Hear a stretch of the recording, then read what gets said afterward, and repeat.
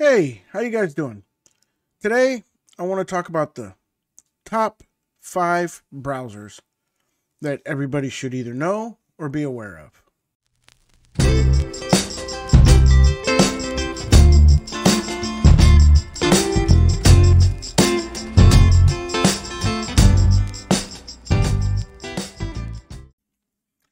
Hey guys, how are you guys doing? Just want to take a minute to ask if you believe in what I'm doing and you like what this channel is about and you like the content that this channel has, why don't you pop on over to our Patreon page over at patreon.com, the Linux Tube, and become a member there. The top 5 browsers today are the ones that I feel are the top 5, which is talked about a lot, and is something that a lot of people use every day. You know, your browser is important. I mean, you use it every day to go online, to do different things online, and you should have a sense of security, privacy, and freedom when you're using your browser. I think those are the 3 most important things that you should have when using your browser. And the browsers that I've picked today do those things. And you should have reasonable speed as well. Now, when people talk about browsers being fast, this, that, and other, years ago, it was really, really bad. Some were really, really slow and some were really, really fast. You could noticeably tell the difference between them. Now, today, it's a little harder to tell the difference. I mean, there are some that are faster than others, but by just milliseconds, not seconds, you know. And to me, a millisecond is nothing to really sweat over. So I don't know really, you know, what to say to that. I mean, there are certain settings that you can go in and you can enable in a browser, especially the Mozilla. There used to be a tutorial that you can download or read online, and it'll walk you through the step-by-step on how to make it faster. Which I'm assuming you could apply those same methods to some of the other Mozilla-based ones, and it'll work the same. But either way, so let's go ahead and get started with the first browser. The first one is going to be Brave. Now, Brave is very beautiful to look at. This is one I use every day because it is very secure. It's fast enough for me. I'm easy. It's freely use it and go anywhere on the internet with it without issues, right? And it's secure. And it keeps my privacy because that's what it's geared for. If you go down to the bottom, the features that it has is it has invasive ads blocked, cross-site trackers are blocked, cookies are blocked, fingerprinting is blocked, malware and phishing protection is in place. It protects against bounced tracking, and it also anonymized network routing with Tor mode, which is simply, if you look, because this is what I'm using right now, if you look right here, on the right-hand side, right here, new private window with Tor. It is 100% protected. Is it fallible? Of course. I'm not going to say that it's infallible because everything's fallible to a degree. You know what I mean? But this one takes steps to prevent, you know, malicious things happening to you. In fact, as you can see here in the picture, in the upper right-hand corner when you first open it, it tells you how many ads are blocked and trackers are blocked, how much bandwidth you saved because of it, and how much time of your life you saved because of it as well. So, but what also I want to point out is that it has a new super app that they came out with this last time. I believe that they updated it, came out with the new super app. And what it's really cool because it brings, it has their own search engine, right? You can do free video calls with it.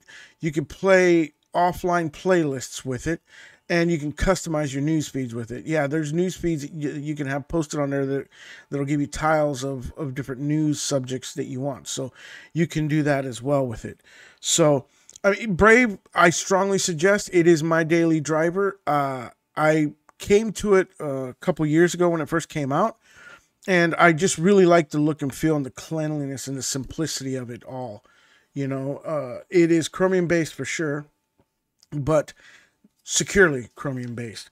And so I just enjoyed it and I liked it and I stuck with it. There's Brave. Let's look at Brave. Next one on our list is Mozilla Firefox.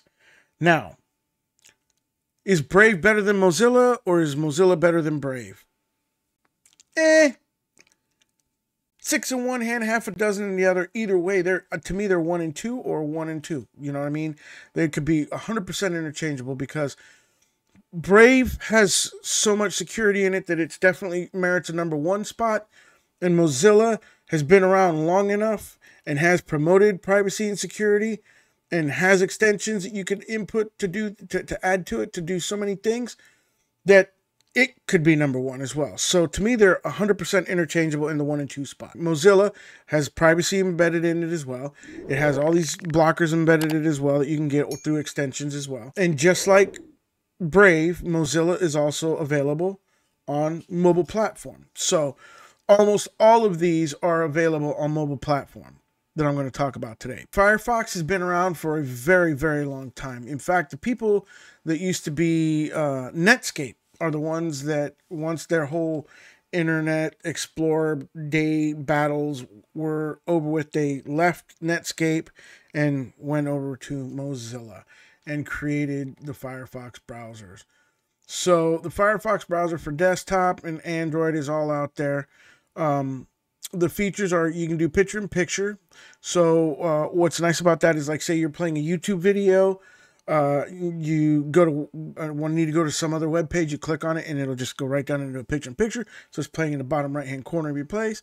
You can do color accentuations, customizing. You could add extra layers of protections through the DNS over HTTPS. All kinds of different things. It meets my 3 criteria where it's free. You can freely go anywhere on the internet. There's no limitation to it whatsoever. It's secure. And you have privacy. You can go to their add-ons, and they have tons of add-ons that you can download for this through their extension manager. And it's just insane. I mean, they have hundreds upon hundreds. Like, they got the anti-tracking extensions. They got YouTube customization ones. I mean, there's just so much development done into this browser that it's crazy. They have themes. Sorry, I meant to click on themes. They have themes galore as well. I used to use Mozilla Firefox, and I interchange between both. In fact, most of my systems have Firefox and Brave browser on. I just use browser or Brave more, honestly. But either way, it's a very suitable browser to use. It's one of the most common ones, and it is fantastic. And that's a look at Firefox. Next one on the list is Falcon. Now, Falcon is a very simple looking browser. It's a lot like Mozilla. In fact, it's Qt. It's got a Qt web engine based. It's made for KDE. The ad blocking's already done, baked into it. Simple and fast browser. It has 15 extensions and like 2 themes, as you can see here, that you could pick from. So it's not extensively supported like Firefox browser, but it is actually a very good browser. I've used it before, and it's actually quite clean. That's what I like about it, is the clean look of it. Right off the bat, as you can see here in the picture. It's very clean. It uses the different search engines like DuckDuckGo, Chrome, and a couple other ones I can't remember off the bat. But anyhow, it uses those. So that's a look at Falcon as well. Palemoon. Now, Palemoon, this one I've used a couple of times, and I like it. To me, if you look at the picture here, it's very semblant to Internet Explorer.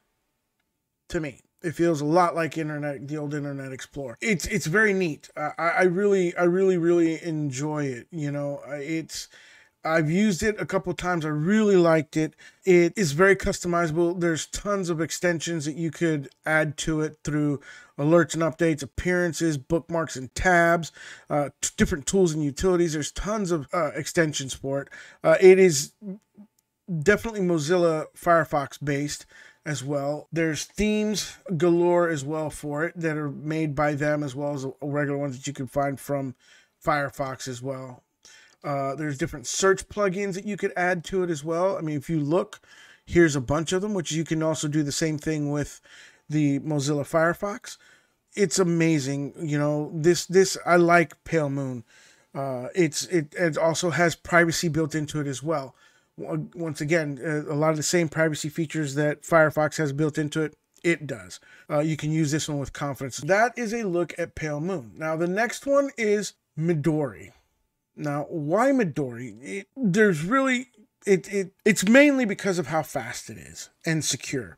It has all the tracking, you know, blockers in there, the ad blockers in there, but it's really, really, really fast. This is one that literally, when you run it, you're like, whoa, that's actually pretty smoking fast. I mean, it's got a very basic user interface, very similar to Firefox as well.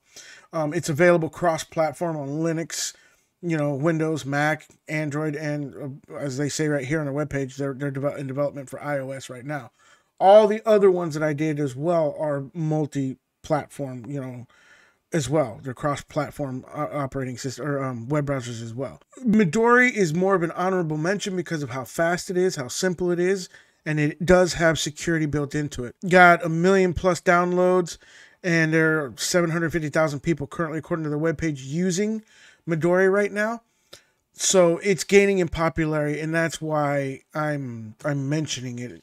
It's easy to use, as it says, you know, it's connected to the world, and you have total privacy with it.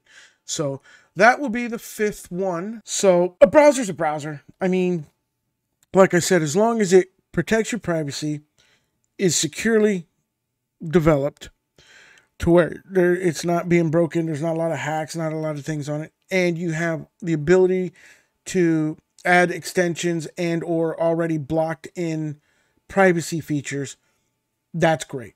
That I believe is what you should be looking for in a browser. The privacy and the security are tantamount to choosing the correct browser, because the browser is something that everybody uses every day. Guys, let me know what you guys think, or if there's a browser that you guys think should be out there, or I should have mentioned. Hey, drop a comment down below. Please don't forget to like, subscribe, and follow us over on Patreon. Become a member over there on Patreon to help support the channel. We greatly appreciate what you guys do. You guys do what you guys do, and keep on Linuxing, and have a great day.